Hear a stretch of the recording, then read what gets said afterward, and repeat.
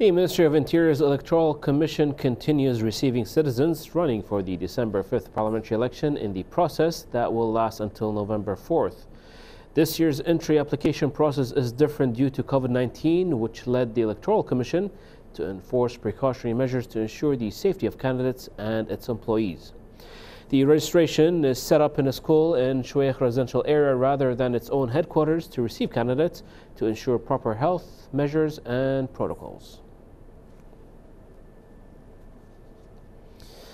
Joining us live is our correspondent Saleh Ubaidi once again to bring us the latest updates. Good afternoon, Saleh.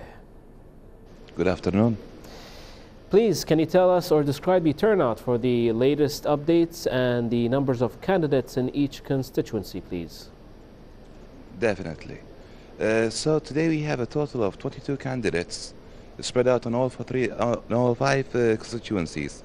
Basically, we have 3 candidates in the first constituency, we have 4 on the second constituency, and we have 3 on the third constituency.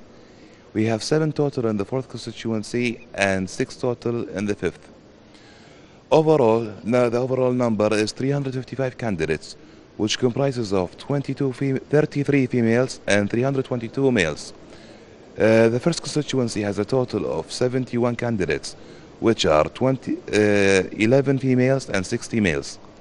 The second constituency has 52 candidates in total, which are 6 females and 46 males. The third constituency has 80 candidates in total, which are 11 females and 69 males. The fourth constituency has 82 males and 0 females. The fifth constituency has 70 candidates, which are 5 males and 65 males. So far, the turnout has been in the increase, as we can see today in the 9th day. Candidates keep on flocking to the premises here at the Electoral Committee at the Khawla Elementary School to register their interest for the 2020 parliamentary election. That is in efforts to increase the numbers. The Electoral Committee will have one more day, which is tomorrow, and to be the final day for the registration. So far, the health teams as well in the premises are doing a spectacular job in ensuring the flow of candidates and professionals and workers into the facilities, and make sure that the social distancing and wearing of masks is applying by all people that are present here. That is to ensure the safety of everyone and to stop the COVID-19 from further spreading amongst the people here. That will delay the registration process.